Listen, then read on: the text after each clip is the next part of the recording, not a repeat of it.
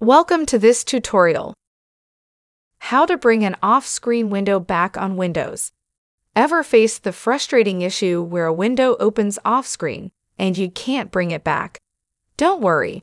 In this video, we'll show you different ways to fix this issue step by step. Now, let's get started. Select the off-screen program from the taskbar. Find the program's icon in the taskbar at the bottom of the screen. If it's running in the background, check the system tray by clicking the caret icon near the clock. Click on the program to make sure it's active. Use keyboard shortcuts to move the window. Hold the Windows key on your keyboard. Press the arrow keys, up, down, left, or right arrow keys to shift the window back into view. The window might snap to the screen edges, so adjust its size if needed. Use the taskbar menu to move the window. Hold Shift, then right-click on the app's icon in the taskbar. Select Move from the pop-up menu. Use the arrow keys to reposition the window onto the screen. Click your mouse once to place the window in its new position.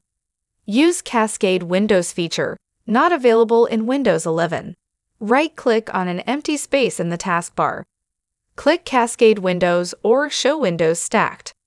This arranges all open windows, making the off-screen window visible.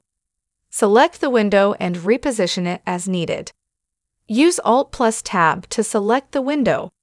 Press Alt plus Tab and hold Alt while releasing Tab. Keep pressing Tab until the off-screen window is selected. Release Alt to bring the window to the foreground. Restart the app or computer.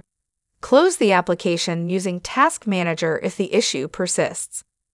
Restart the app to check if it opens correctly. If necessary, restart your PC and try again. That's it. These simple methods should help you bring back any off-screen window. See, this wasn't hard at all.